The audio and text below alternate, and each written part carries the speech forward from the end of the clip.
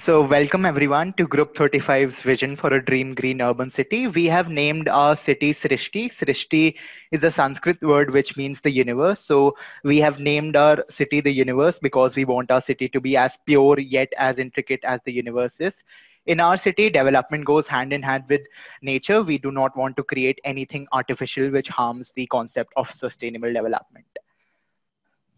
So in the GRUEN project, we were told to identify certain criteria on what is wrong with existing cities. So this is the criteria which we identified, and we have improved our city on the basis of this criteria. So this is energy production, convenient transportation, green spaces, waste management, urban agriculture, integrated city plan, education, healthcare, water management.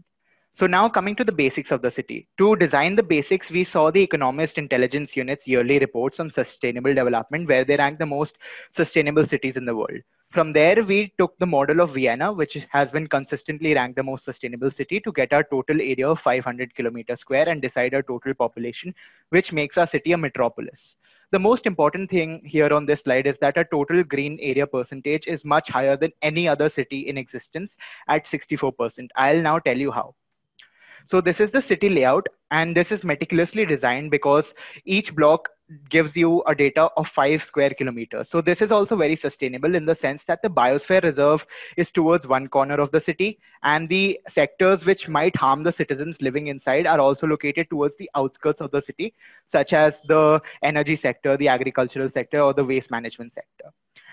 Our city, like you saw in the previous map, is divided into 100 districts for ease of governance, and each district has nine. The districts are divided into 9 types, which I'll take you through. Each district is very sustainable and has a central park in the middle of it. So the Central Park is in the middle of it. We have stadiums, and the housing is encompassing a park here. The university is encompassing a park to promote green learning. Here we have research labs to promote learning and development of new technologies.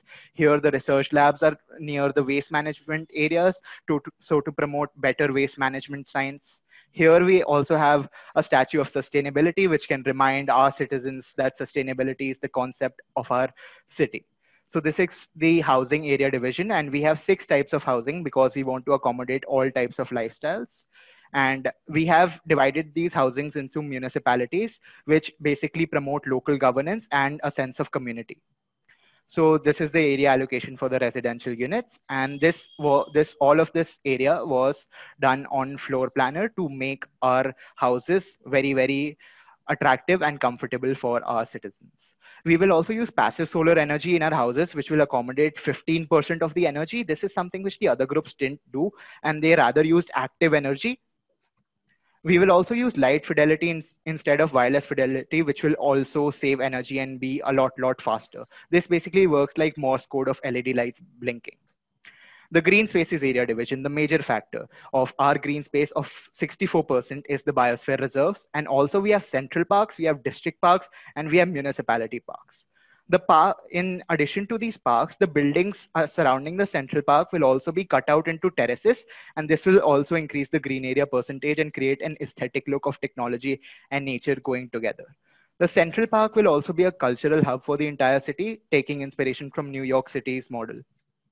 The permeable pavements will be used to solve a major problem that we see right now in our city of Delhi, that is waterlogging and sewage coming on top of the streets, which causes a major problem. So we'll solve that by using permeable pavements, which allows for water to percolate down and recharge the groundwater table. The recreational area division is given here. We have all sorts of recreational facilities as well.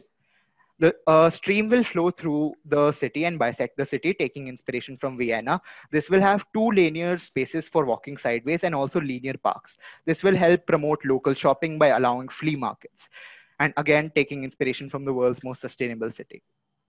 The essential services area division is given here, and we took out this area and the remarks you see there from, again, taking inspiration from the world's best police stations and the best hospitals, giving exactly the amount of resources they need to operate efficiently. The business center of the city will be in a small radius. We decided to do this to avoid much walking for the business people. This will be done by using usage of skyscrapers to allow more area, and In current skyscrapers, there's this effect known as the downdraft effect, which basically means that wind hits the skyscrapers and it goes down to create extreme wind speeds at the street level, which causes the toppling of cars in certain instances. So instead of making the wind our enemy, we are harnessing wind to create energy, to create, essentially, we are creating energy for the skyscrapers themselves. On top of the street, we'll use smart street lights, which will use solar panels and also an automatic light intensifying system to save energy. These will have 5 applications to society, namely safety, science, cost, energy, and labor. Labor in the sense of usage of Internet of Things to alert the authorities when the street light stops working.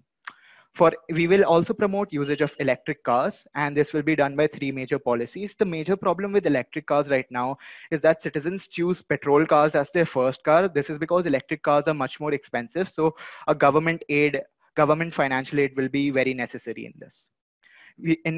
Despite of this, we'll still use buses, which will use AI and lidar technologies to come up with better and more efficient routes.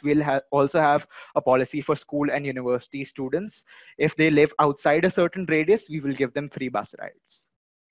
Also, we'll have a bicycle track taking inspiration from Japan, many cities in Japan, and we'll also have a very smart feature of having a laser light, which allows for drivers to see when the bicycle people are uh, cycling there.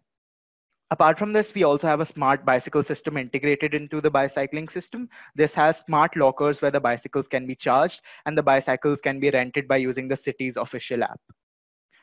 We also have hyperloops, but instead of having the hyperloop run within the city, which can be very dangerous since the maglev trains and hyperloops run at a very high speed, we use them to connect distant cities to ours so that people from distant cities can come do business in our city. Apart from this, we also have this amazing idea by Elon Musk of underground tunnels, which reduces the traffic overhead, which basically allows for cars to run at a very high speed. This can be booked using the city's app as well. Talking about the city app now, I discussed the previous features already. You can pay and monitor all your home bills as well. And you can also find a parking space, a concept which is currently done in San Francisco using sensors on streets. For safety regulations on streets, we have all these 4 features. For fire safety mechanisms, we have the system of drones, which reduces the human risk to life, increases the longevity of the system, and also provides more options for extinguishers to use, and also would be more efficient and faster to respond. For healthcare, we have these 4 major and unique policies, which other groups hadn't thought of.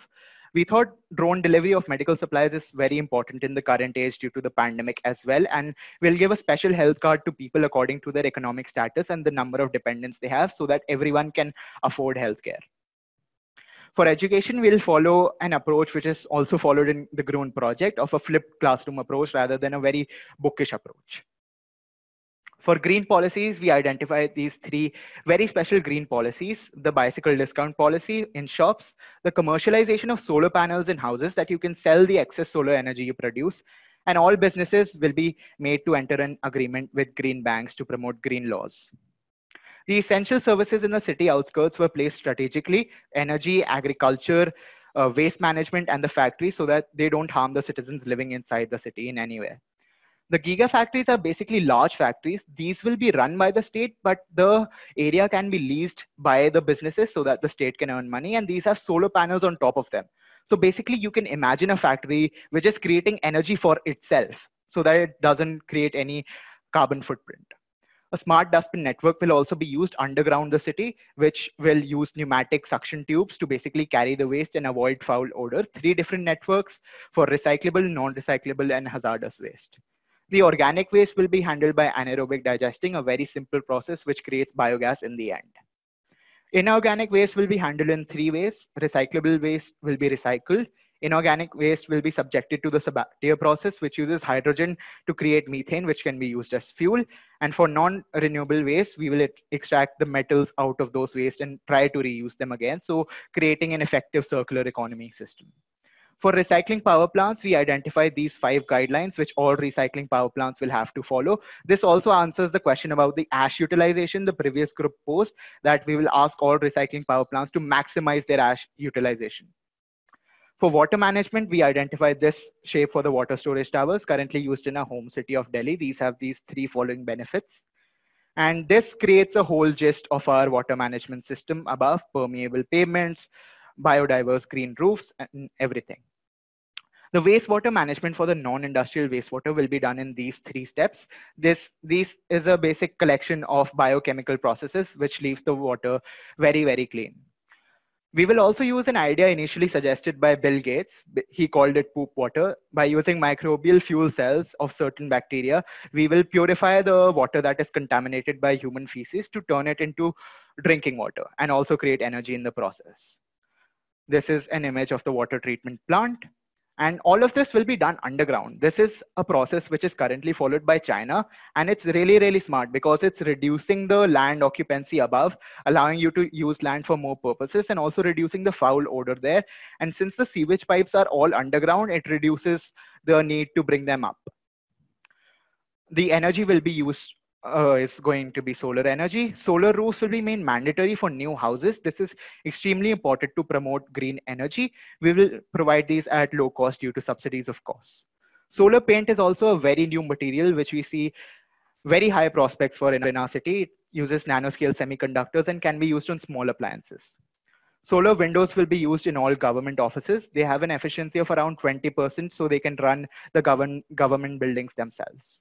Wind farms will be used to create an alternate source of energy. These will be used as backup if something happens to the main smart grid, which works on Internet of Things. Biogas will, of course, be used to treat the waste. For agriculture, we identified hydroponics as a very good solution because this reduces wastewater and also reduces agricultural runoff, which is a major problem in our home city as well. This gives the plant the water and the amount of nutrients it exactly needs. We can also provide fisheries underneath the water management system, and this will allow us to raise schools of fish for eating and commercial purposes.